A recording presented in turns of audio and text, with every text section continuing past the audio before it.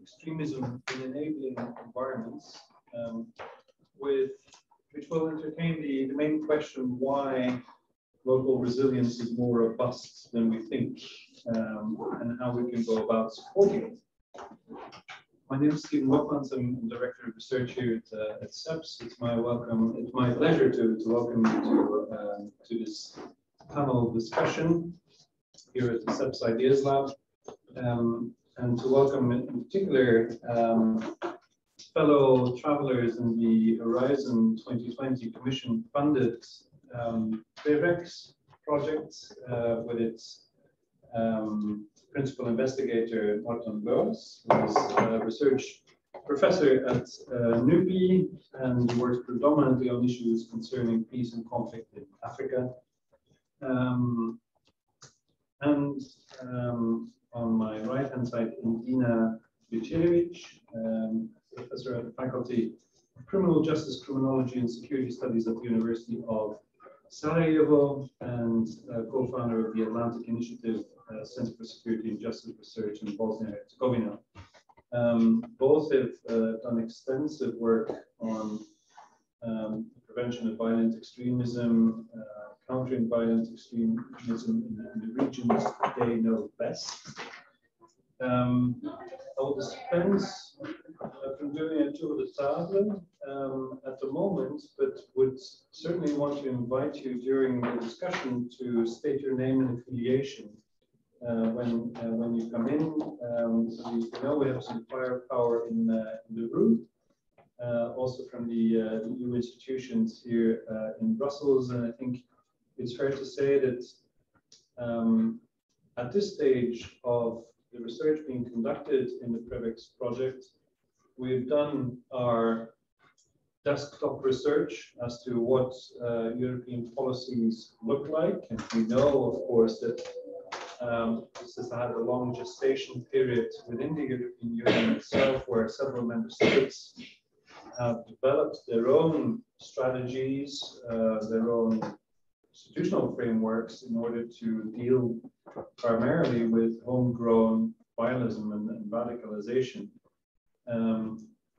Countries, you know, from Italy to Ireland and the UK, of course, France and Spain, also more recently having been faced with, in particular, the threat of terrorist attacks, and which have in that sense, developed their own doctrinal approaches also, where I think it would be fair to say there is no common understanding or no granular common understanding at EU level what PVE really entails. What, for example, the place of religion is in this approach, and how it connects with the scope of the freedom to religion. To just take one example, we know, of course, that there's a tendency among politicians to drive the religious aspect quite hard, and to focus it primarily on violent extremism of Islam. This is by no means the straitjacket in which we have approached the topic in the project. On the basis of our desktop research, our teams have ventured out into the field, conducted quite extensive field research in areas broad as from Mali and the wider Sahel region over Libya into the Middle East to Iraq, but also the Western Balkans. And what we'd like to present to you today is at least some of the feedback loops from that field research. With Morten kicking us off, I think with some more general comments, which in a regional sense pertain mostly to the wider MENA region, and Edina then focusing a bit more specifically on the Western Balkans, and in particular Bosnia and Herzegovina and Serbia. So with that introduction, I'll hand it over to Morten. I would like this to be an interactive session after their presentations. So certainly, if the responses or the questions don't come, reach out to you. Okay, Morten, the floor is yours. Thank you, Steven, and thanks for hosting us here at the CEPS Ideas Lab. Great to be back here, and I look forward to this session, and I look forward to the rest of the day as well. Obviously, I mean, we all know the kind of terrible toll that violent extremism has taken around the world. And that the violent extremism creates disasters, instability, death, suffering. I mean, that's not up for debate at all. And obviously, I mean, since the 11th September attacks many decades back, I mean, there has been a huge focus in research and policy on radicalization, on the occurrence of radicalization, and on the occurrence of violent extremism. And while this research and these policies have been much needed and has given us much insight, they have also, in a way, created a blind zone, because the literature, but also the parts of most of the policy has been, I would say, almost obsessed with the occurrence of this phenomenon. And this is partly a problem, and it's also a problem for preventive efforts. Why is that the case? It's the case because even in the most enabling environment, and by an enabling environment, we simply mean environments where you have all the factors that we know from the literature that is supposed to enable violent extremism, to enable radicalism. Even in these areas where people have not only perceived grievances, but extremely real grievances. I mean, I work in, most of my empirical work is done in the Sahel countries, where young people have hundreds, if not more, good reasons for being angry. But the overall majority do not join these movements. Neither are they attracted by them. They see in various ways, both young and elder people, male and female, they try in various ways to resist. Some openly, but in many of these places, I mean, if you live in an area infested by armed insurgents with a radical ideology, I mean, open resistance can be extremely dangerous. So in most cases, we all see other and more subtle forms of resistance. We have documented this in Mali, we have documented this in Niger, but we also have similar stories from the work that our colleagues have done in Iraq and Syria, where people, even people, I mean, Mosul, for example, yes, I mean, it was completely sort of occupied, dominated by the Islamic State, but I mean, most people try to do two things. One is sort of to simply stay alive, go about their daily life, but also there are well documented these pathways of both open but also subtle resistance. So I think this has created we need to focus more on the cases of non-occurrence. Why people do not join, even if, according to theory, they live in one of the most enabling environments in the world. And they have tons of grievances and many, many good reasons for being angry. But still, they do not try. And in the case of Mali and Niger, we also have very, very solid data. And I'll ask my colleague, Abdul Wahab Sissé, who's sitting over there, to come in a little later on this when we are in the discussion phase on this data. But this data shows that when we ask people, and this is based both on qualitative interviews and surveys, when we ask people why people they know have joined some of these armed Islamic movements, because here we are talking about Islamic extremism. Very few people say that it was due to their religious belief. They say that their lack of employment, all the land rights issues, all the stereotyping of the state, these kind of things, where I mean, the states come in with extremely heavy-handed approaches. For example, this what we see now in parts of the Sahel, where the Fulani is seen as basically the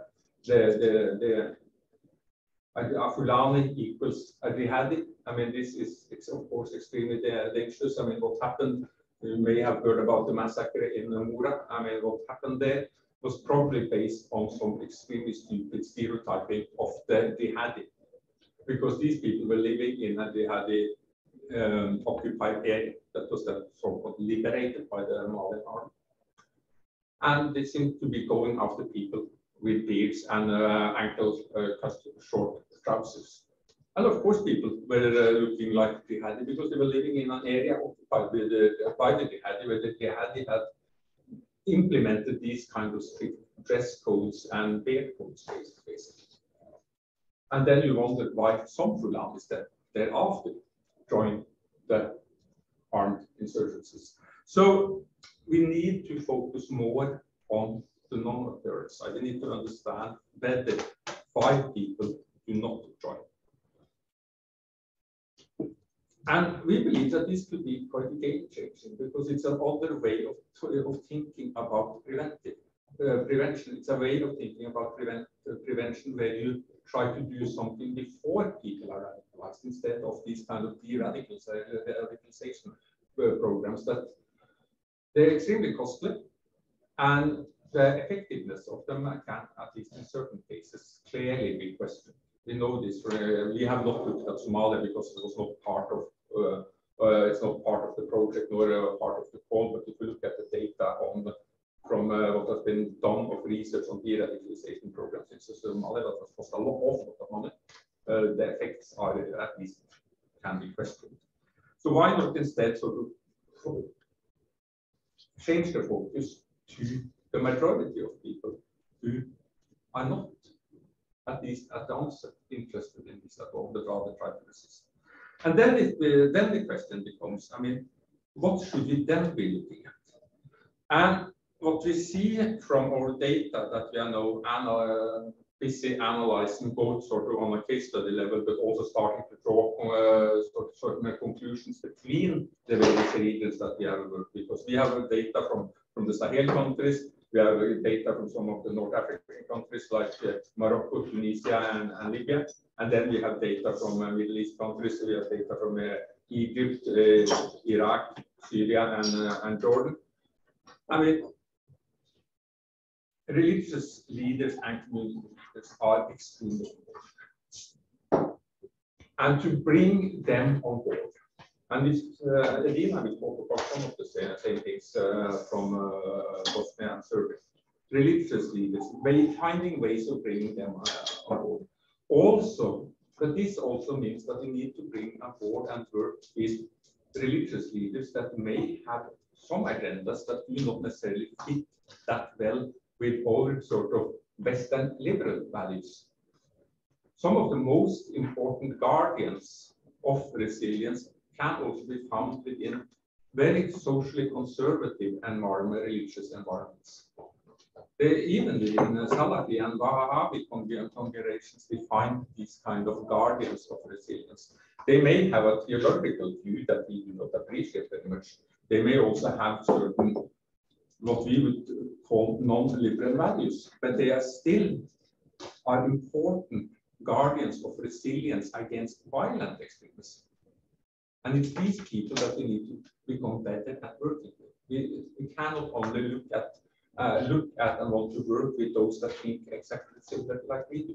We need to find also, of course, strange bedfellows at times, because we have common interest in guarding against violent extremism.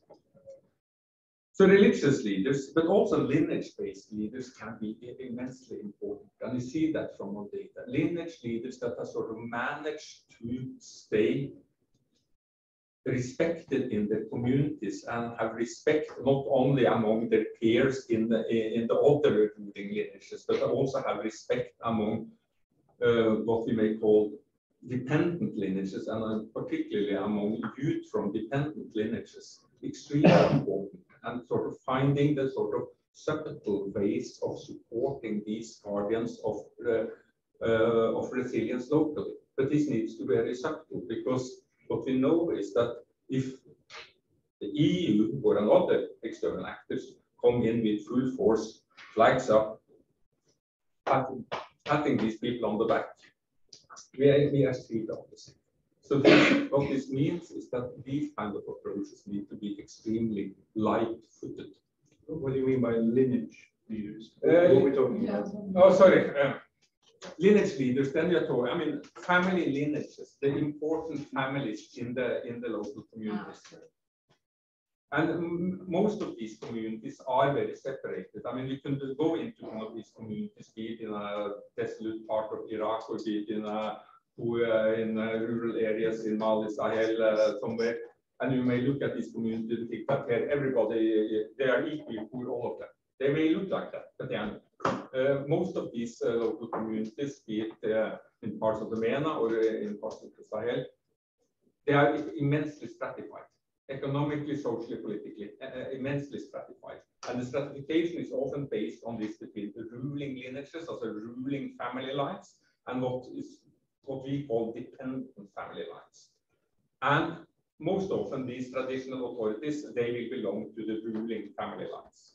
And then the question is, if they can take on this role as guardians of resilience, it depends on the degree to which they are also respected and trusted among those that comes from the dependent, the poorer lineages, those with less power. Because if they don't have that respect, that creates sort of a possible pathway in for example, jihadi activists to start mobilizing. Intermarriages is also immensely important. Not something that is easily supported by an external actor, but looking at the marriage patterns. To what degree do people marry between communities? Because if you have some sort of interaction between different communities, also on a social family level, it's more difficult for somebody who would like to gain traction with some sort of violent ideology to utilize grievances between communities. So looking at these kind of functional ties that last between groups and how one could sort of further develop these kind of functional ties, or in the cases where they have been broken, which is the case of so much of the Sahel, looking at ways in which external intervention can help repairing some of these functional ties. Here I'm thinking particularly about the issue which we see as a main sort of drive of why violent extremist actors get traction in the Sahel, and that is land rights issues, and particularly the relationship between herders and farmers. And what can be done in order to try to repair some of these relationships? Because what we know historically, right now, for example, in Mali, the relationship between the Fulani, which are herders, and the Dogon people, which are mainly farmers, but also have some cattle, has reached a historically low level. This is an old, complicated relationship of both animosity, but also periods of friendship and cooperation between them. What can external actors achieve in these kind of cases? I think it is possible to do certain things. To look at, for instance, some of these land rights issues. Look at how is there some cost-efficient ways that we can help to create a more communal, cooperative atmosphere between two groups that live together and have to share the same resources, but have very different functional interests concerning how that shared resource should be used. We're here talking about land and water. And land and water is something that we can do something about. So we have all of these kind of things. I'll stop very soon, but I think it's important also to at least pay a little bit of attention to the role of the state. And the states here are often difficult. Why is that the case? It's the case because often, unfortunately, the approaches of states in these parts of the world tend to aggregate rather than reduce social tensions. Still, we cannot work around these things. We need to find ways of engaging with them, even if they may be as problematic as, for example, the relationship is right now between Mali and France, and thereby also the European Union. We need to find a way of engaging with it. And we also need to become better at sort of seeing how local communities relate to, or rather try to attempt to escape the state. So the state is also something that we need to factor in and try to find various pathways of working with and influencing. It may be that parts of these states, they only aggregate tensions, but there may be other parts of these states that in fact can have some cooperative efforts with. And that, of course, needs to be done on a case-by-case basis, but we need to do that. So how can we support local communities? To be very general about this, I mean, we need to have, of course, a do no harm approach, because we are talking here about extremely fragile environments, and the last thing we should do is to make things even worse for these local communities. That means that we need to have an approach that is context and conflict sensitive. We have to understand how external stakeholders and interventions are perceived and received locally. Are we seen as effective and legitimate, or are we simply seen as irrelevant or counterproductive? And if we are seen as the latter, we need to do something about it. We cannot just say that we are doing good. You just misunderstand us. We need to engage with this. That's also why I think that on a sort of branding level, the EU places where they are where we see these problems now of sort of, for example, this anti-French rhetoric, just saying that these are stupid people who doesn't understand what they're doing. That is not helpful. We need to find a way of engaging and understanding why this has happened, rather than just saying, oh, this is hopeless, we cannot do anything with these stupid people. Be light-footed. We need to have close monitoring and analysis that informs programming about how to support actors that are the local guardians of resilience. We need to support them without making them the agents of externally driven PCVE efforts. And that is immensely important, that we, in our attempt to support people, don't make them the agents of something that is externally driven. That's why we need to be so light-footed, almost invisible in that regard. And of course, such an approach cannot be risk-averse, but it needs to be risk-realistic. And if you allow me 30 seconds, Steven, I just want to end by saying that, of course, no, I mean, we are all looking at what is happening in Ukraine and the war in Ukraine, and that's understandable. But we need to realize that other fires should start burning soon. And the reason why is that the costs of the sanctions, which I'm fully in support of, so that's not the issue, but the cost of these sanctions are not only being paid by people who get higher petrol prices in Europe, they're also being paid by some of the most vulnerable poor communities in the world.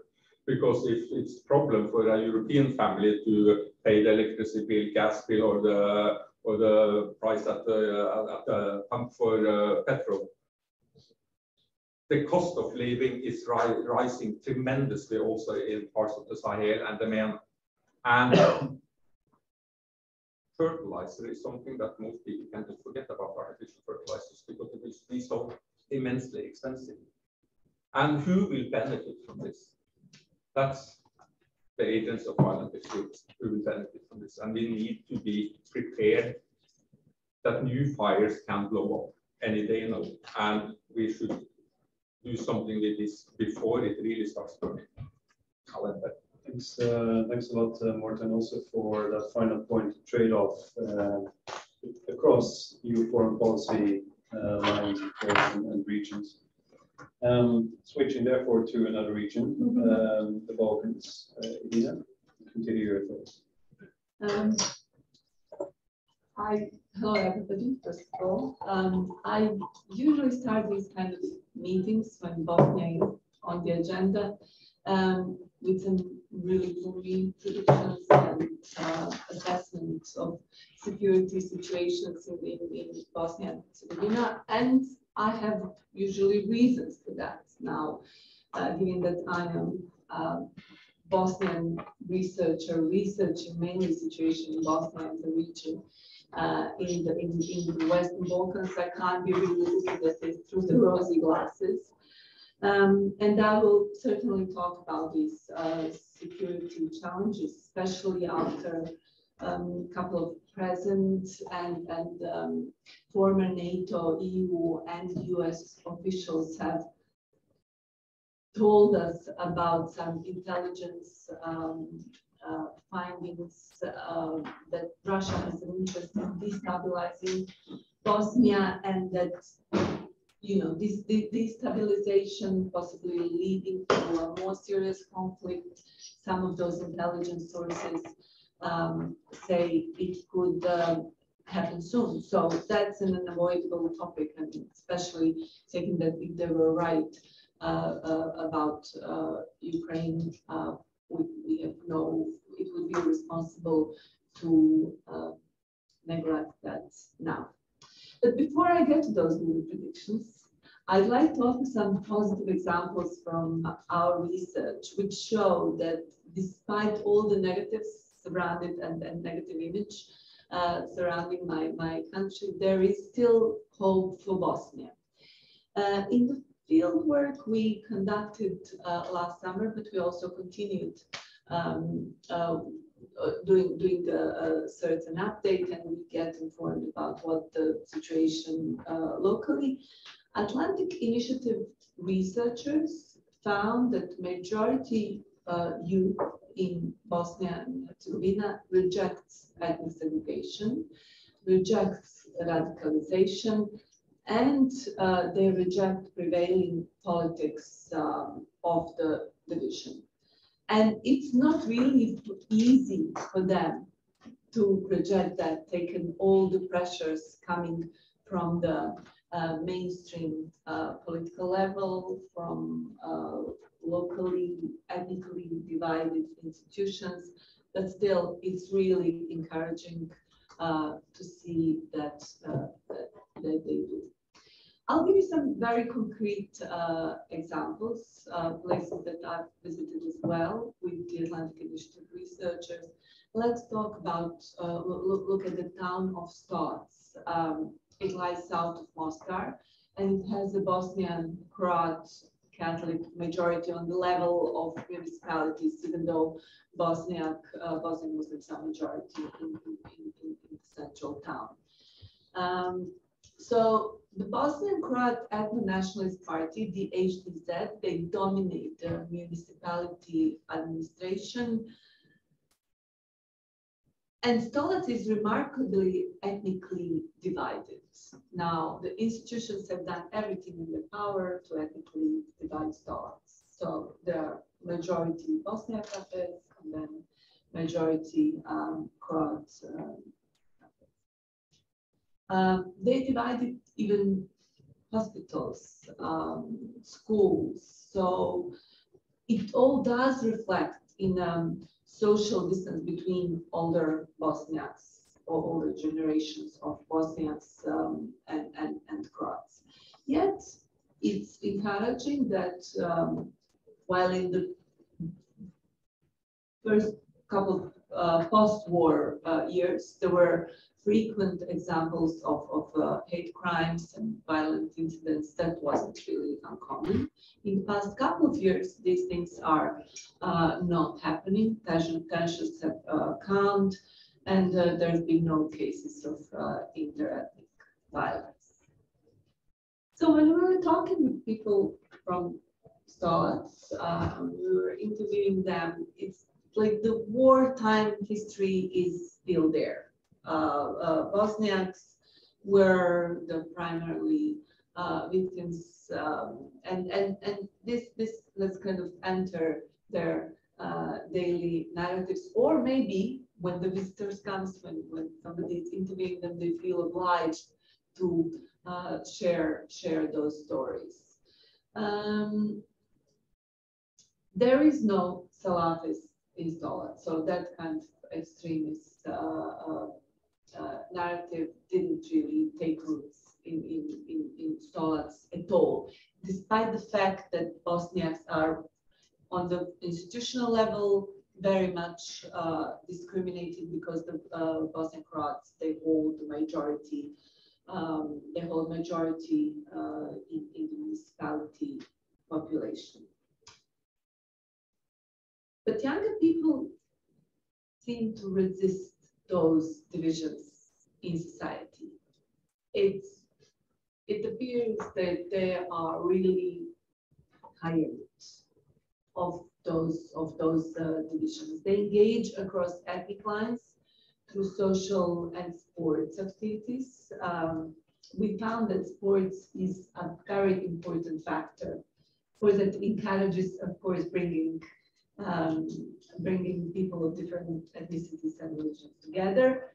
That is a very important factor of resilience to extremism and radicalization. There is this Iskra basketball team. That is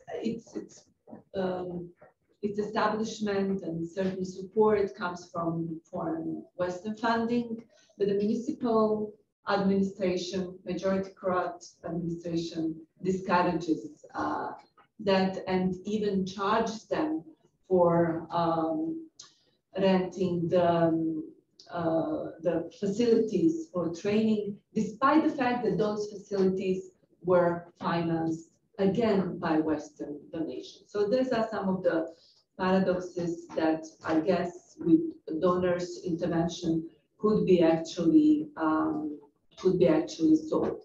So the international funding also supports a brass band in Stolac that includes youth from all ethnic groups. And in almost 20 years that this orchestra exists, the municipality set aside only 500 euros for its activities, but the rest of the funding actually comes from the USFC. It's interesting how those parallel realities exist in Stolac. We have young people communicating, even dating across ethnic lines. They travel together, and this in so many ways actually reflects that so many young Bosnians across the countries which we encountered and interviewed during this research we focus on other municipalities, it seems that they're ready to embrace this idea of the Bosnian unity and to reject the ethnic politics of the past. But it's difficult for them. It's difficult because usually those ethnically oriented, I'm going to be talking now about local communities, ethnically oriented local administrations are, for example, very much intertwined with connected with local church. In Stolac, for example, Catholic priests agitated against the orchestra on a Sunday mass, according to our interviewees. He goes so far to when he finds out that young Bosnian Croat and Bosnian people are communicating or dating, he calls out the name of their parents, warning them in front of everybody in sessions that are called public shaming. At the same time, the Catholic Church is involved in the interreligious council, but consciously chooses priests that are extreme in their narratives, that know that they will spread radicalization among their adherents to those sensitive areas. So they're actually playing the double game. In the interreligious council, presenting their cooperative tolerance, multi-religious tolerance narrative, and in local communities, they choose priests that spread extremism. I think the time has come when the Catholic Church, as well as the Orthodox Church, should be confronted with their local politics, not just programming on the, empty speeches that they do not really translate well in the local politics. So another positive example of interethnic tolerance is the town of Trebinje, with majority Serbs in Republika Srpska. Frankly speaking, Bosniak are really a minority in Trebinje, but still, interviews told our researchers that interethnic relations there are so tolerant that even football hooligans are not hooligans like in other parts of the countries, because we have this kind of problem. I mean, worldwide problems, I guess with the football hooligans. Also, in Trebinje, there is a nationalist organization, Ravnogorski Četnički Pokret. That's an organization with fascist leaning, honors, and they publicly honor memories of Serb war criminals like Radovan Karadzic, Ratko Mladic, and from the Second World War, Draža Mihajlović. They simply see themselves as a military arm of the Serb separatist movement. For them, wars of the 1990s have never finished. They were merely interrupted, and they're just waiting for the chance to start again or to finish off as some of them proclaim genocide that they started. It's really promising that we find out that the youth in Trebinje, Bosnian Serb Orthodox youth in Trebinje, seems to be rejecting the movement locally. They don't go. They refuse to go to their gathering. One important finding also is that quite a few Serbs in Trebinje said that they strongly believe that the education in Bosnia must change. They told researchers that their children are being indoctrinated in school to be disloyal to the state of Bosnia and Herzegovina. I'll tell you a quote, like, children must be taught that Republika Srpska is only an entity, not a state, that it is part of the state of Bosnia. They also suggested, one of the interviewees said it would be useful to have regular excursions so that children could learn about other places and people. And also they said that the policies of the past must change because they maintain extremist narrative. Unfortunately, extremist narratives were clearly on display just a couple of weeks ago in Trebinje at the gathering in support of Russia, where municipal officials wore T-shirts with the Z sign on it. So this again brings us to the discrepancy between the official politics and political speech and the mundane life of Bosnians, the day-to-day communication between the people and the cooperation between businesses where really ethnicity does not matter. But the official politics does matter. It's important to have projects like those in Stolac. It's important to support areas like Trebinje, which is a tourist town, prosper economically because of the tourism, and for them simply it's not profitable to be an extremist, but it's in the end is the political leaders that will determine the fate of Bosnia and Herzegovina. So when it comes to whether to start the conflict, the war or not, the local population is not absolutely consulted. We know that from the past, people are just being recruited. Unfortunately, despite this positive note, I would say that there is a possibility of the wider violent conflict in Bosnia if the Bosnian Serb leader who really has started the secession of Republika Srpska, if he continues with his plans and if his plans have not been stopped, because he already started creating Serb-only parallel institutions like the Bosnian Serbs did in the 1990s, including the police and the military. If he continues to do so, and the Moscow has hinted that they will encourage him to do so, that simply cannot be done without the violent conflict. Unfortunately, Moscow has diversified its allies in Bosnia, so they're very supportive of the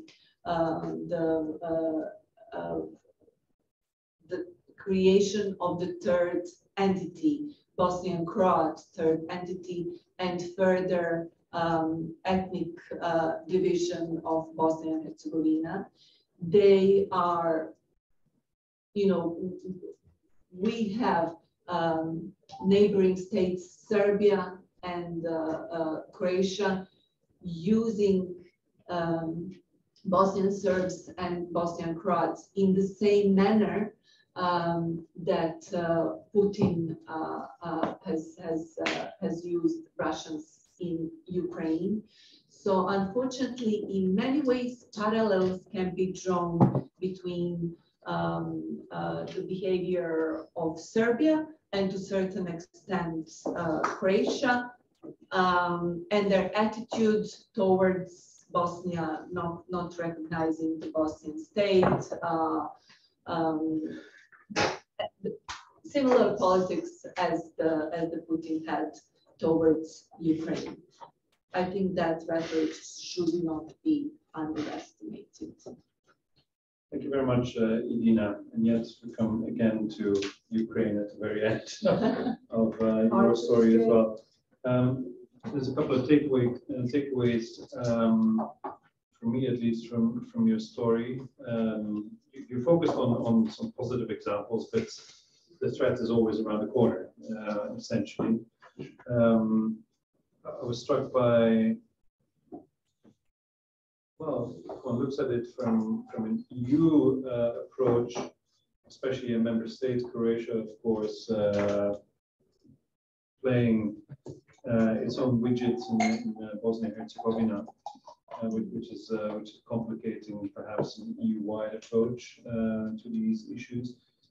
In support, your story about Stolac, which seems to be focusing on the wrong extremists. You mentioned basically there's hardly any Salafists around, whereas the donor intervention seems to be predicated on getting rid of that supposed threat, whereas Catholic and maybe also Orthodox Church go unchecked.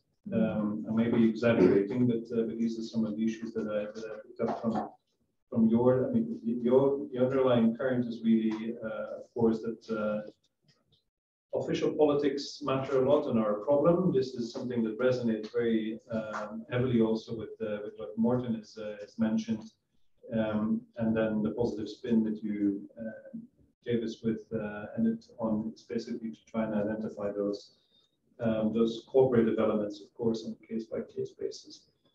Okay, these are some of the findings from the PREVEX field research. It was good to hear in a balanced way, both threats but also opportunities that lie ahead in recalibrating the EU's own PVE, CVE approaches.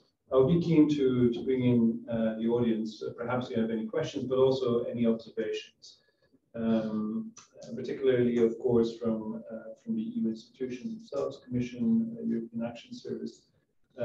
So floor is open. And if you don't come, I will address it. Please, yes. Please state your name and affiliation. My name is Mike Beek. I work for the consultancy Acaris. in the area of security and justice. Thank you very much for this presentation, very interesting. I was wondering, and I'm not sure if you're already allowed to be talking about this, because you've been focusing on regions outside of the EU. But if you look at these very good examples you've been giving of robust local resilience, to extremism, are there lessons that you can draw when looking at the EU itself?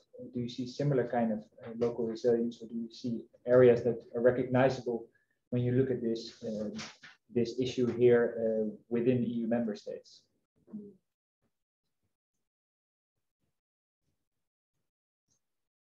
We live in Brussels, where Molenbeek has, of course, been a municipality that's been held up as both a problem but also part of the solution. Where I think at very local level, new attempts have been made at integrating people and helping them with communal policing, but at the security side of it, but of course in much more integrative programs, both through mosques as well as through sports organizations, local cleanup actions, what have you. So this goes quite deep, and of course has been a shock as this municipality has been singled out, especially as being a hotbed of radicalization that has spurred some of the terrorists that were active in Paris. This is just one example. I'm sure that there's many others that can be shared from across the room. But I'd be keen again to reach out to you and to come out with any questions or observations you may have on the basis of these two presentations, please. Yeah, Richard Birchall with the Boosler Institute here in Brussels, working on the EU Gulf Affairs, and I'm also with the UN University in Bruges. I guess almost going on from the question, in many respects, is more than you point on local guardians. Absolutely, key role to be played.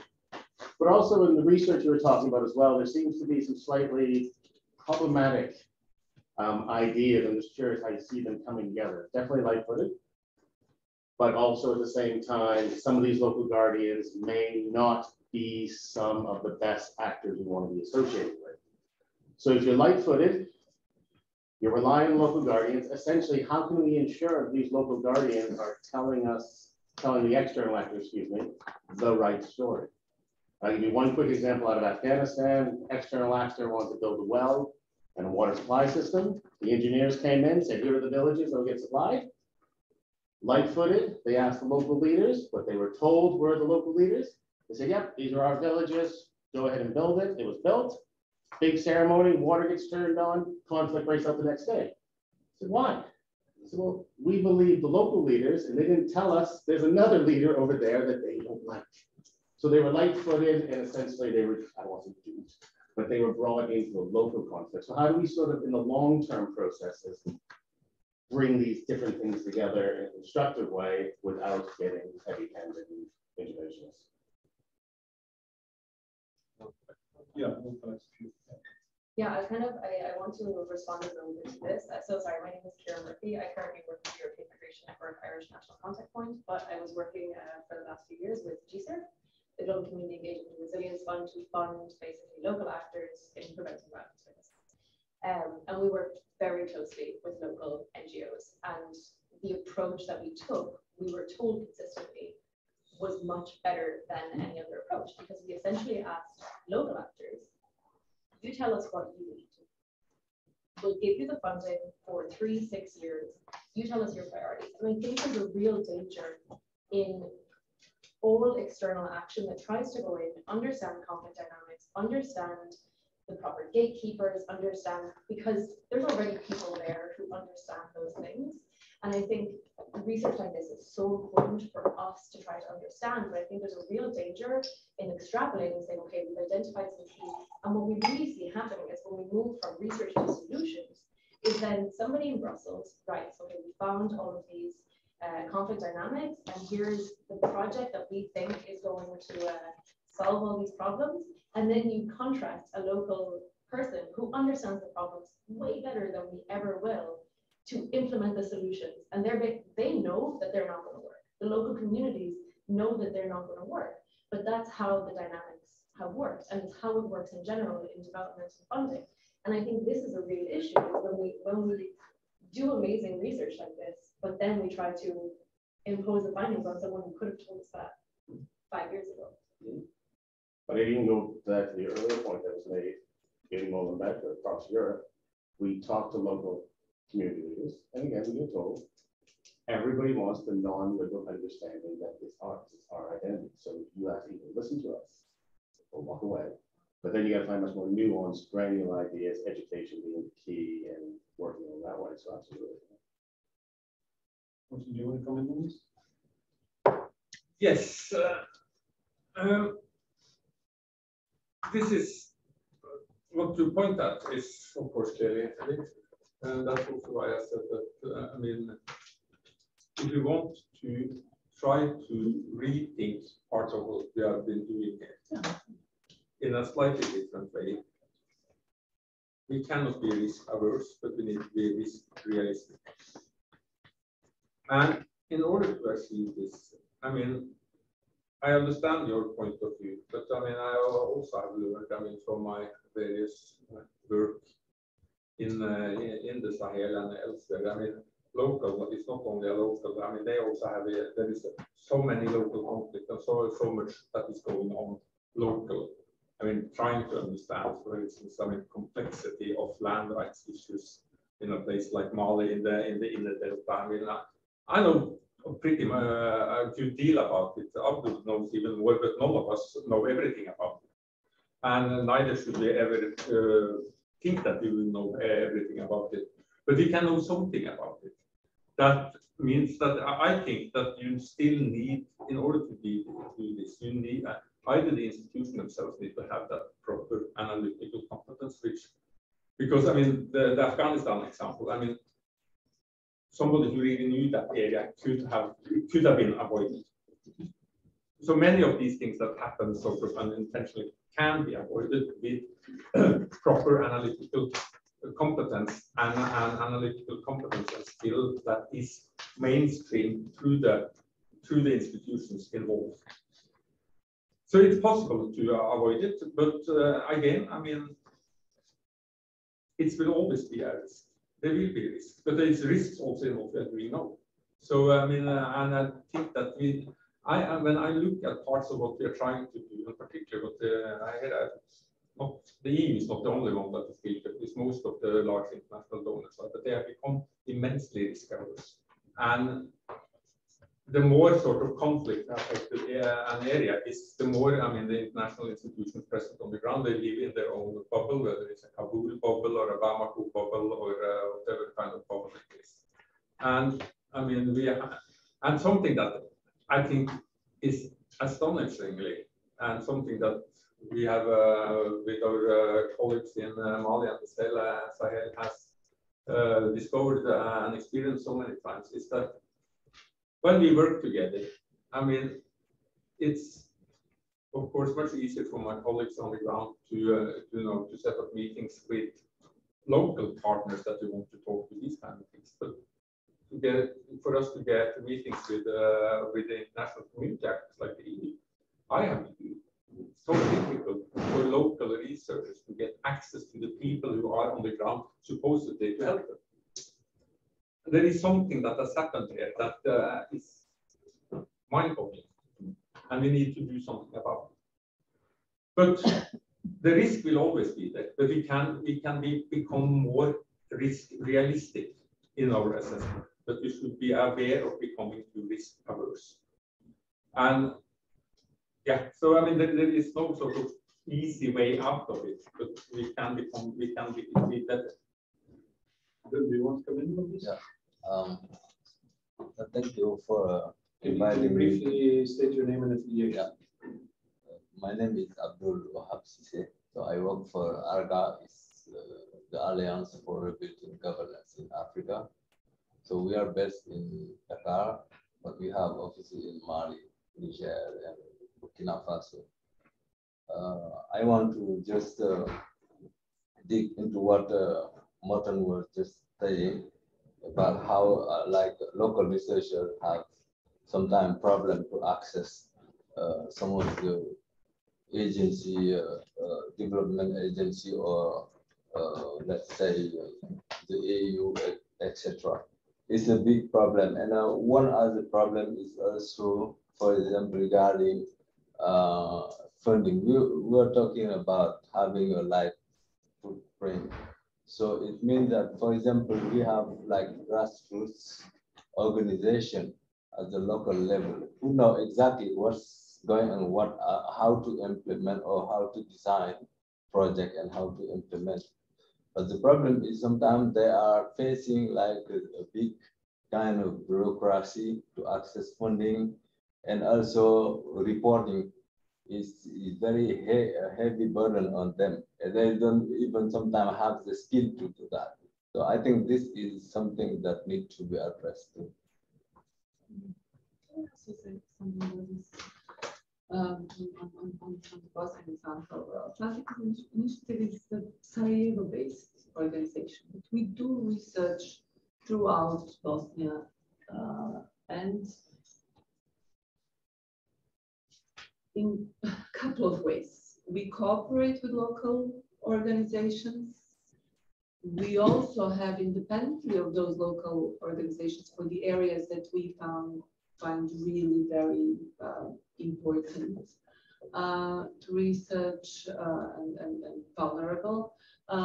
We have usually another local researcher who's not involved in that local organization. And then on the top of it, we also, when we do research, we also go from Sarajevo to the field and additionally do research. So it's important to do checking and to look at it from different sides. But then we do a very, we have usually time for our research, and we've been really lucky with funding. That's something that we can plan in, with the budget. Those are not one-off visits in and out of certain town, talking to certain organizations and then get it out. We really get time to have a proper picture. Because for me, from Sarajevo, one would expect that in talking to, for example, to Bosnians in Prijedor, who are the minority and discriminated by the Bosnian Serbs and the Bosnian administration, one would imagine that I would be welcome in Prijedor.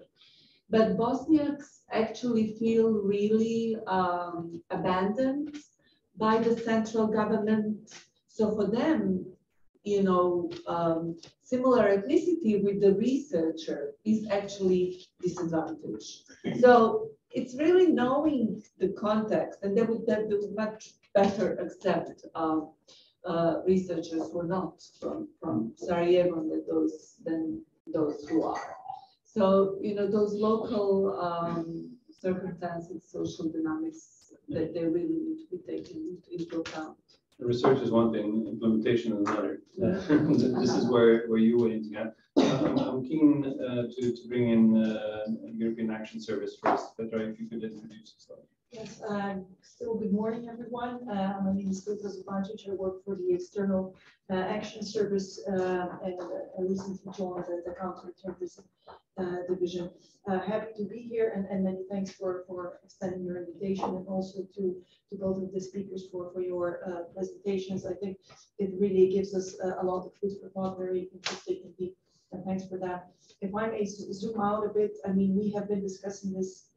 To be completely open, I joined the team this January, but I've noticed that this topic is really, I would say, gaining prominence, not only within the institutions, but also with the member states, because I'm also privileged enough to join and sit in with the working group at the council that deals with this. So I also still am quite in contact with the member states.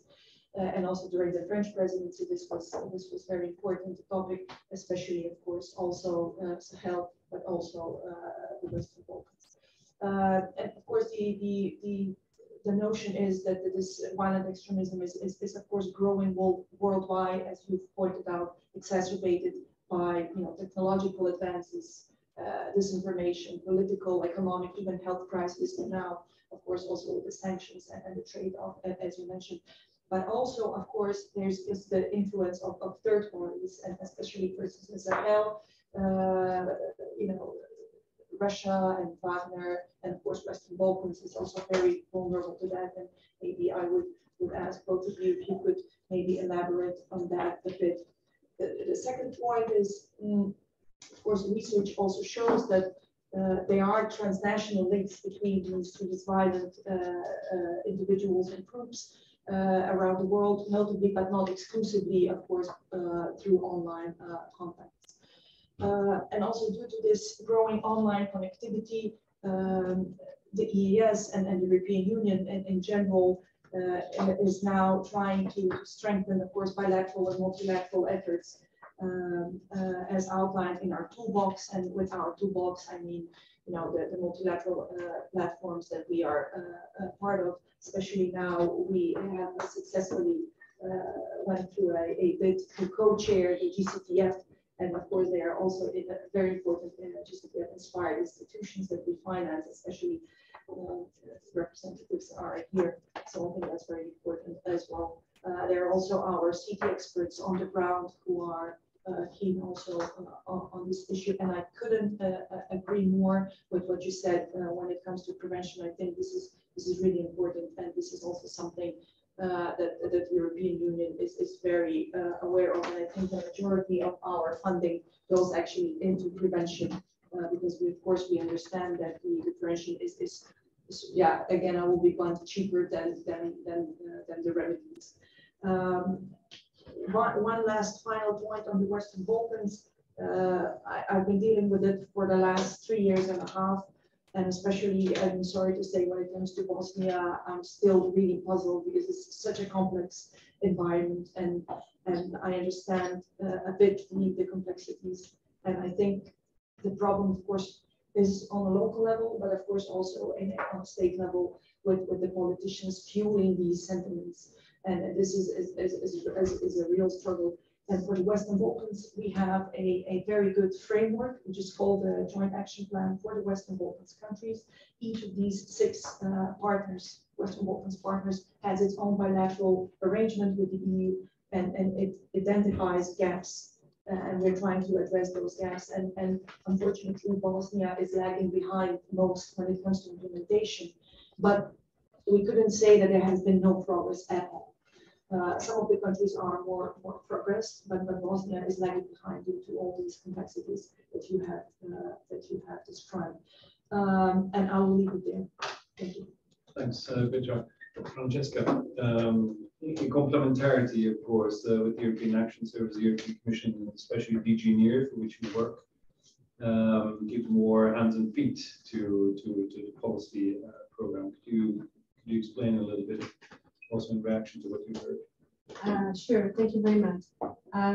First, let me introduce myself. I work in DG NEAR, the thematic unit on security and peace, and I'm dealing with counterterrorism and PCB. So I work closely with Beto. I'm privileged to work with. And I've also privileged because I've been able to listen to Morten Bøås in person. Because I've been reading his work and also attended one of our seminars in November that we organized on the same issue on prevention. And then I would like you to start by saying that I'm also privileged because I really would like to endorse what Morten Bøås says. I was working previously on Syria, before that Somalia, and before that the Sahel. Actually, I have you always leave a little piece of part in this where you've been working. And I have seen this community resistance to radicalization. And actually, we were able to remain engaged with funding from Dijinia in Syria, thanks to this screening of community resistance to radicalization. So in that specific case of Northwest Syria, I'm talking about cities like Ashtare. It was really against the HTS groups. And how we were doing that was by a very brave third-party monitors locally that were actually reporting back to us. And then we had other third-party monitoring that were actually doing spot checks, verifications. But there was finally we found a solution that was going to actually that would allow us to take risk in this region, and we were able to remain engaged and to support the population. Can you be more concrete? We were as soon as the radical groups took over the Northwest Syria in 2017, we were asked to actually withdraw fully and to not leave, not even a euro or penny of programs there, because on the basis of the what happened to the DFID money when it was still DFID, that there was a Guardian report saying that I don't know, X number of an amount was actually fell in the hand of Jabhat al-Nusra. They DFID withdraw, and with DFID the Danish, Norwegians, all the stabilization donors left. So we were the only one with the Germans, and then we were actually doing this accurate monitoring where our money was going. And then when HTS took over, our line was you will leave too, because we cannot risk our taxpayer money to fall into proscribed groups and the only solution. So those are really like us, like program managers. How can we not leave this population behind, because we cannot respect, we need to remain engaged. The risk of creating a vacuum is much stronger, as I say. Let's work on the prevention. And we found that solution, so that we have to monitor, we will engage only in the communities that have shown resistance. And we were using kind of a triangulation of evidence, really, with spot checks verification, third-party monitoring, even beneficiary feedback. Or I was working a lot with Syrian women groups, so they were also providing feedback. So we were actually, before engaging, we were providing all this evidence to Brussels, and Brussels would actually give us green light, say, yes, go ahead with this community. And then for me, the trick is also, then of course you are faced with a number of challenges. How do you bring your support inside the countries? How you cannot bring, it's only cash. So it was really a very difficult and challenging work, but we managed. So it was. Just to verify, Morten in his opening remarks identified a couple of actors basically that could facilitate, the non-occurrence of PVE. In PVE, religious leaders, ruling families, with their lineages, intermarriages, you mentioned, or those responsible indeed for the management of resources, land and water. Is this also what you've seen to be most effective as yes. cooperation in Syria and Sahel, Somalia, other yes. places? Yes, all of them is really kind of really context-based. So there is no one size fits all. Really depends on the community there, seriously. It's really important. And then you always have few leaders that are able to, drive this process. And these are good leaders, then there is a good community.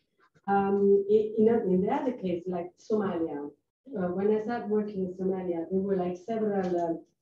It's a bit tricky, but the women were the one, were our leverage against the recruitment, against the recruitment into the Al-Shabaab, and because they were the kids, but also against the recruitment of pilots. Remember, because it's several. But now So I left Somalia in 2014. Now, what I hear from my previous colleagues is actually the women are so upset with the situation that they are asking the kids to actually go into Al-Shabaab because this is the only revenue generation modality. So I would actually be very careful. So definitely you have to engage with this category of people, always. But you also have to screen carefully because sometimes they are negative, sometimes they are positive. And of course, what we were doing is that we were both in Somalia and in Syria, we were supporting local think tanks, and they were providing training on peace mediation, conflict resolution, and business process. And something else that I've learned is, first of all, local solution to local problems, for sure. But also, we need to go. We need to allow the communities to get on their own speed. We cannot push, we cannot accelerate. And this is a big kind of the donor side. We are always, we have to provide the results, we have to provide, this is our impact, this is our taxpayer money is used. But no, we have to allow the communities to acquire their own rhythm of peace. For instance, now, in another example, Somaliland received a lot of IDPs from Ethiopia, but also South Central Somalia. And then we had to do a kind of a peace building impact assessment. So our project on confidence builder, did they provided a result, like where they were impactful? And it's really difficult, we always face with this lack of quantity in terms of measuring peace building results. And the consultant came up with, for me, the most striking solution. With the number of IDPs that the Somaliland, given the economic and climate challenges that they received, the fact that there were no conflict, that there were no, means that you have been able to grow a social fabric and a kind of a resilience that have actually been able to absorb the shock.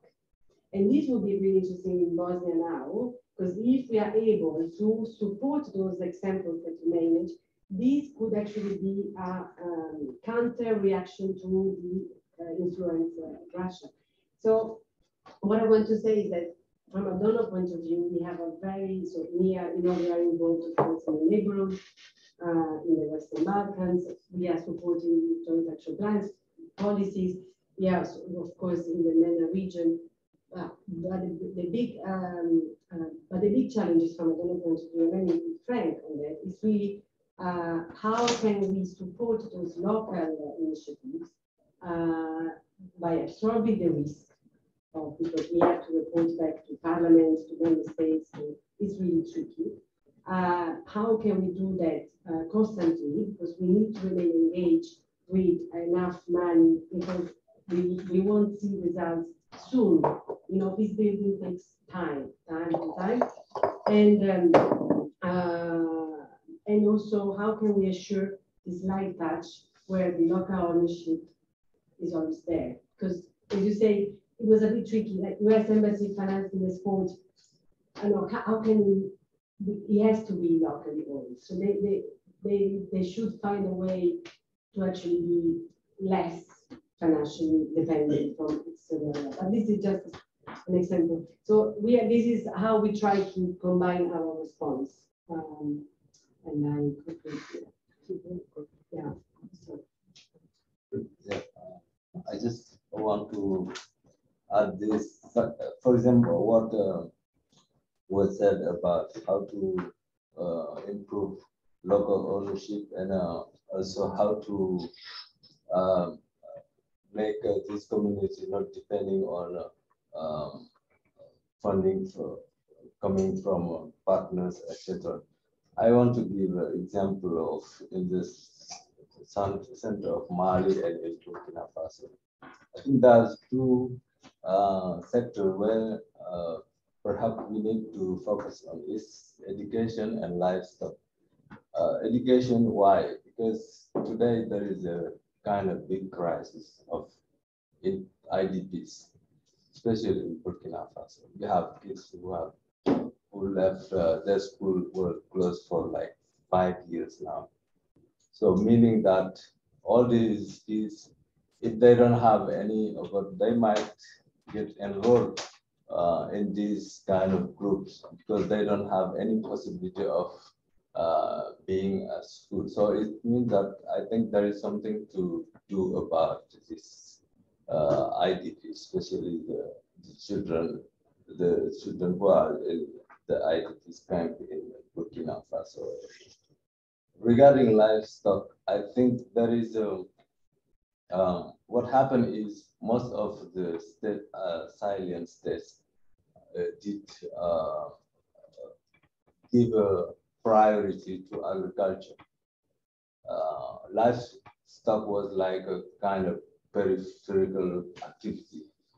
And if you look at most of the Sahelian population are nomadic people, that are like Fulanis. Morten was just saying that today there is a kind of amalgam between being Fulani and being jihadist. So it's meant that if you don't reverse, for example, the policies regarding livestock, how much money we allocate to livestock to reverse them. For example, give the possibility of herders or cattle owners to be able to, let's say, produce meat and this has to do also with, we are importing a lot of meat from Europe, from other countries in these countries, and there is a possibility of producing meat. It's the same thing with milk. We are importing a lot of milk powder, for example, instead of promoting for the production of local milk, etc. And I think these are some type of solutions that need to be investigated, that it can prevent in the long term the enrollment, and it can be a strategy of prevention against violence. Thank you.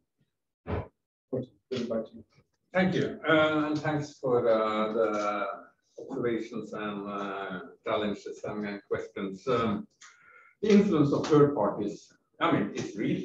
There's no doubt about it. But on the other hand, I will be careful also at exaggerating it. Russia is trying to have an influence on certain things in the Sahel and parts of the Middle East. No doubt about that. But to make the current crisis in the affairs between France, EU, Europe, and countries like Mali and Burkina Faso simply a matter of Russian influence, then you are missing the point here. Have they made some attempts? Yes, most likely. But the fact that people are not stupid, they know that one way of really sort of, pardon the language, pissing off Macron and France and Europe is shouting Viva Putin. They understand this. And what I know about the capacity of the Russian embassy in Bamako, I mean, they don't understand Mali at all, in my view. So I will be careful in sort of, yes, they are meddling. But I mean, there are also other third parties involved there, and I need to understand what is going on, sort of the geopolitics around the Sahel. I mean, you also need to bring in the complicated relationship between Algeria and Morocco, which certainly do not contribute much to finding solutions to this conflict. I mean, you need to also understand the economic policies of Morocco and how their priorities have changed. The end of a state in Libya. I mean, there are numerous third-party influences there. And to a certain extent, you need a regional concert around the Sahel to end these conflicts. Unfortunately, that is not going to happen anytime soon. The relationship between Morocco and Algeria is not necessarily becoming any better. It's more like it's a rocky ride from bad to even worse, and then it becomes a little less bad again, and then it sort of goes down. Libya is not going to be put together anytime soon. and Russia will continue to try to do its thing. Wagner is there, no doubt about that. The extent to which Wagner actually will have an impact on this conflict, I doubt it, and I doubt how long they will be there. There are also very credible rumors that parts of the Wagner force, either who was supposed to go there or actually go there, has in fact been pulled back because they are needed in Ukraine. And how the hell they're going to finance this, I have no idea about, because the Wagner deal that was made in the Central African Republic, that cannot work in Mali, because we are not talking about diamonds, we're talking about gold, we're talking about artisanal gold mining, and the artisanal gold fields that the Mali government possibly could give to as a concession to Wagner, they are mainly in the Litaka Gurma area, the areas where there is a lot of jihadi insurgency activity, which means that Wagner will have to fight its way in there and then fight to control these areas and then find young miners that are willing to mine for them, because this is artisanal mining. This is spade and a shaker basically that they're using. These are not these kind of underground gold deposits. So I think that this will become a financial nightmare for Wagner. One more thing before I see that Steven wants to talk about, but on these transactional links between these groups, yes, they do communicate. But I believe that the level of communication between, for example, the Sahel groups and, if you would like to call them motherships, I mean, Al-Qaeda, it's on a relatively low level. And it's more, they are not operative branches that takes direct orders from sort of Al-Qaeda Central. This is rather more the use of a brand name than anything else. And this may change. And here I would just like to point out that one way of also decreasing radicalization would be to attempt negotiations. And there is strong support in Mali for negotiations with what they call the Malian jihadi. And here I think that the approach from France and the European Union could have been somewhat more leaning towards at least attempting this, because sooner or later we will have to negotiate. And it's better to negotiate now rather than wait as we did in Afghanistan. Because the problem here is that these guys, they could potentially take down the government, but they cannot take it over as Taliban. And that would create an even worse situation than the one in Afghanistan. No, that's great. There's a couple of people who still like to come in, and I'm keen to end on time. So if we do this in a rapid fire back and forth, that'd be great. Thank you. Hello all, I'm Shagofa and I work with CEPS and the development unit, but I'm also an associate researcher with the NUPI. And I'm from Afghanistan. It was very interesting to see the presentations and also the discussion. There are a couple of points that I would like to mention, and it was very interesting for me, some keywords that I take out of the presentation. For example, the interactive tolerance. This is what Afghanistan is a multi-ethnic country, and it has been for years a very strong conflict between these ethnics. And we believe, I come not from a dominant ethnic, let's say from the one that doesn't have the government now. For years, we believe that we could do this through negotiations and through tolerance and through, let's say, interacting with each other. But at some point, we, like most of us, realize that this interactive tolerance is not in a way working in the country. It is because the violence and the extremism and the other ethnicity is as strong and as normalized as it's just something that is being there. I mean, it's normalized in all the roots of the society and all the mindsets of society that it is very difficult to make people realize that this is something not normal. And at some point, we really needed to look for another solutions. So at the moment, the problem is that the de facto authorities that are there, the extremists are not only supported by this, but they are the de facto authorities now. My main question is like how high the risk of this extremist and radicalism is to affect also not only Afghanistan, but the neighboring countries and somehow in Europe through migration, through all the channels that could bring these radical thoughts and strengthen these through the world that we could see the risk around. And another point is like, can you reformulate that question? I mean, how high the risk of this radicalism is to be spread in the neighboring countries and the region and also in the Europe, where we would like to really feel safe and the society is already in a, of course, in a very advanced situation compared to Afghanistan. And the other point is that when we talk about negotiations with these authorities, I'm also keen to understand how there is also a risk to indirectly and unconsciously legitimize these groups by engaging with them. And it's very important to see that those that are in the power now and, for example, claim that they understand and they will open the schools, they will open the ways for education and consolidation or anything.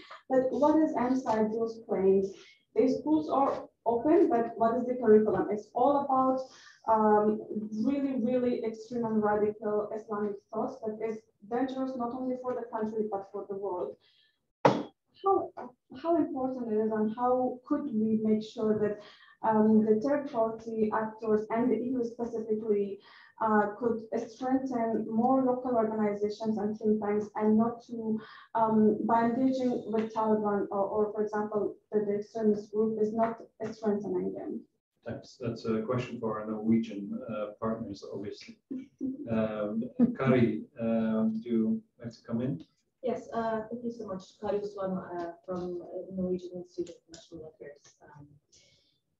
I have many questions, but given the time, I think I will just ask one, which is to the EU representatives here. As a researcher, it's quite challenging. I'm involved in the project with Morten and Edina and Steven.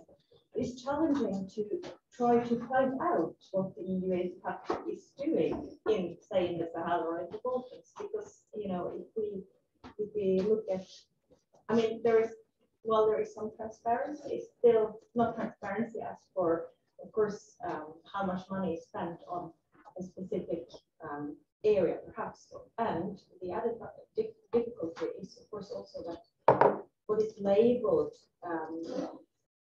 preventing violent extremism or counterterrorism, etc., that is a very narrow focus, so to speak. Well, if you want to focus on the normal threats, the preventive part, then the budget line would probably be called something else. I mean, education or NGOs, etc., etc. So it's a puzzle for us to find out what the EU is doing in these areas in order to focus on the non-occurrence. And I wanted just to raise this as an issue, because we might get the picture wrong sometimes, because when we ask or look into the budget of the EU, we will get maybe the wrong figures. So I just wanted to raise it as a challenge for us to understand the picture. And invite you back to Brussels for a conversation. Okay, thanks, Kari. And finally, I have one question as well. So, hi, my name is Edina Becirevic. I work for Russia Europe, but until recently I was working for the Global Counterterrorism Forum. So we launched an initiative a couple of years ago on fostering national-local cooperation.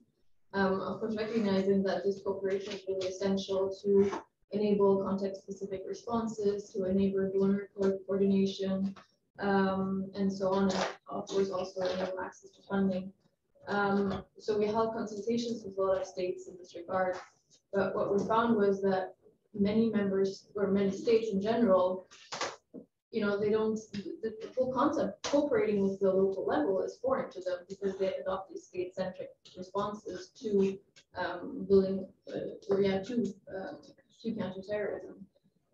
So my question to you would be, how do you deal with these states, and how do you convince them to actually work and cooperate with the local level. Can I just make one comment on Morten Bøås? Let me introduce myself. I'm Bhashpati Mukherjee. I'm a career diplomat from the Indian Foreign Service, and I'm going to be speaking this afternoon on Ukraine and the geopolitical implication. I just wanted to follow up on what my young colleague from Afghanistan said, to say that in South Asia, and from India particularly, we do believe that the decision at some point to engage with the Taliban actually, in our view, sent a completely wrong message to the Taliban about the determination of the West to stick to those aspects of their anti-extremism program, like education for women, not pushing women back to the 10th century, etc. So when you speak about engaging, which is of course very relevant, one has to engage. One has to take into account that those who have violent ideologies, extremist ideologies, usually take the desire of a reasonable interlocutor who wants to engage as an indication of either his weakness or the ultimate decision, which would be to compromise. And when the compromise is reasonable between two reasonable parties, that's fine. But when one party takes that compromise and then moves it back, as has happened in Afghanistan, you are then, especially if you're a neighboring country, you're then watching the whole painful process, especially for Afghan women who thought they had a future and who are now being once again pushed back into the 10th century. So I wanted to bring that to all of you on the table to say that those of us who are in India, and there's so many Afghan women have come across, and we see them and their condition. And then they always say, we had the hopes because the donors came, they said you have a bright future, and now where are they? So I wanted to leave that for a point of observation. Thank you. Thanks very much. The next one, and then word will be to. Yeah, I'd really just like to stress how much the grand narratives, master plans, and state politics matter. Because I quite often find myself that, yes, we work on local level, local communities, and then with just one statement, Milorad Dodik will spoil everything we do. At the same time, I'd say that the EU, but also the US and the Western liberal community has a very, of the past couple of years, and specifically the last year, has had a very negative perception and created a very negative image among the most pro-liberal circles in Bosnia and Herzegovina and in the region. So simply collaborating with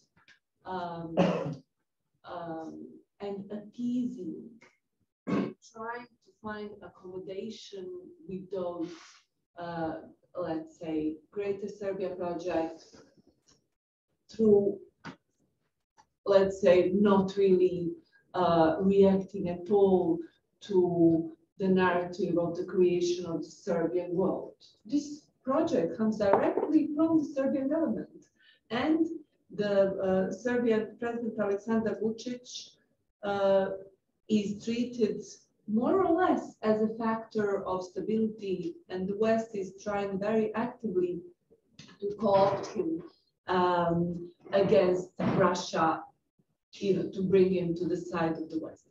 But frankly speaking, we in Bosnia are so much afraid how much will co-opting Aleksandar Vučić to the West, how much it will cost us. Because we've seen in the past that those kind of trade-offs on the cost of sovereignty of Bosnia and Herzegovina are always on the table. We've seen certain maps are being drawn by some European politicians, even from Croatia, at the expense of our territory. So I think that the EU and the US, they have to acknowledge really publicly that those grant great projects for creating ethnically homogeneous territories. Not that. There was a Hague Tribunal. There were judgments. Those policies were condemned, and quite a number of people sit in the prison for it. But the ideology and plans to divide the Bosnian territory is still alive. And Putin has recognized that. I think it's time for the European and the EU and the US leaders also to recognize. Because yes, we can work on the prevention and we can work on the local level, but none of it will make sense if the new war starts in Bosnia. It's actually a nice invitation to listen to this afternoon's discussion about the geopolitical implications of the war in Ukraine, because this drive towards a geopolitical EU sits in tension, of course, with the conflict sensitivity that you've been predicating throughout this panel. Morten, the last word is yours. Thank you. I mean, some complex questions here. I mean, of course, I mean, I sympathize with the plight of Afghan women. I mean, I have friends and colleagues in Afghanistan. I have also been to Afghanistan, worked with the previous project, we worked with Afghanistan Research and Evaluation Unit. So, I mean, I sympathize with that. But that does not mean, and it went wrong in the case of Afghanistan, but I still think that an external actor should at least not put negotiations down as a red line when people in the country in question quite overwhelmingly, I think, want to attempt negotiations. So, and in the Sahel, I mean, either we allow these conflicts to continue with the consequences that that will have, or we find a solution to them, and that solution will not be a military one. One needs to find another solution, and then my take on it is that it will be better to try now rather than wait another 5 to 10 years, where we are completely worn out by being there. I mean, the Islamic insurgents, they know that they are fighting an asymmetrical warfare, where their victory is basically not to be found on the battlefield, and they know it. Their victory is to stay alive and continue to pester the international community with small attacks until we get sick and tired of being there. So they just need to survive one day longer than we have the stomach to be there, and they know this. That's why we need to find some sort of solution. On the ethnic relations, I mean, we see this now, unfortunately, particularly in the case of Mali, but I mean, this was also very much some of the same situation that we saw in Iraq before the coming of Daesh, and that we still see in Iraq. I'm very worried about certain recent developments also within Iraq. And you see it now with the Fulani Dogon issue, for example, and how we cannot solve these old kind of feuds and conflicts again, but we may become better at trying to create an atmosphere that makes it possible for people to start cooperating. Because, I mean, you can have a lot of meetings between ethnic groups that have various sort of grievances against each other, and sort of talk about tolerance, and we should all love each other and hug each other and so on and so forth. But you need to find these sort of points that can be supported of more functional cooperation between these kind of groups. And I think that one needs them to understand better the local political economies between these groups. Well, what are the resources that they are in conflict over? How can we sort of become better at helping to find some ways in which these resources can be better shared, they can be more efficiently shared, reducing the conflict level? And it's very often around these kind of local resources. And yes, I mean, as I already alluded to, I mean, some states that we have to work with, they are problematic. And they will continue to be problematic. But either we sort of say that we will only work with liberal states, and that will polarize the world completely. So we need to find a way also of engaging with states that have policies that we do not necessarily like. Otherwise, I mean, we can just forget about anything that is called international cooperation. And that means that we need to also, there are certain things we certainly cannot accept. And then there is a lot of things that we just have to accept in order to still have an international community. Because if you end up with an international community of like-minded liberal states, we end up with an international community of Western Europe and the US, basically. And people should take a look at, there is no international coalition behind really the stance that the US and Europe has taken in Ukraine. The rest of the world either wants to forget all about it, they think it's not their war, why should they pay the cost for this? And some may even think it's about time that you had a war to worry about. So, I mean, that is something that we need to keep in mind. But if you allow me 10 seconds to say one last thing, and that is at least what we see with a lot of these people who join these groups in Sahel, North Africa, but also in the Middle East, in fact, is that the rank and file are not necessarily religiously convinced when they join. They may be socialized into this if they stay within these groups for a long time. But we should not read the reasons, what we have seen now of these kind of ideologies, be it ethno-nationalist, far right, or the other version, which is then some sort of religious Islamic extremism. I don't think we should read this as neither anti-state nor anti-modernity, but rather a craving for a state that actually works for people. And that means that what people are craving for is not an anti-modernity, but an alternative modernity that actually works for them. And in that, there is some hope of finding solutions, because it means that underneath there is not necessarily extremist religious beliefs or necessarily extremist xenophobic beliefs if you look at the other side, but a feeling that the world has passed them by, that there is no place for them in this world. That means that, again, it goes back to this importance of trying to do something with the non-occurrence, with strengthening the resistance that do exist. Because whether it's ethno-nationalism or it's the opposite to the we are dealing with both in this project, most people would prefer not to be engaged with this. And that is what we need to continue to try to strengthen and to understand why. Thank you. Thanks very much, Morten, Edina.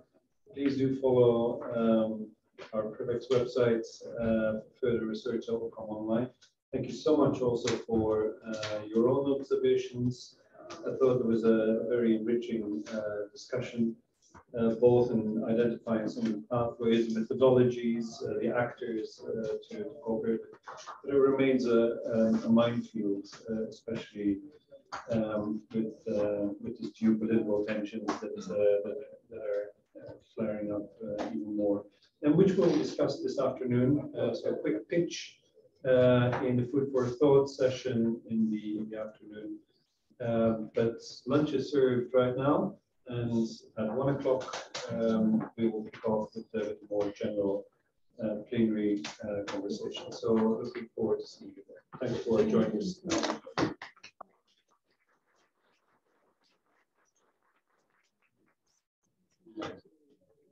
Sorry, did I? No, stop you from working on yours.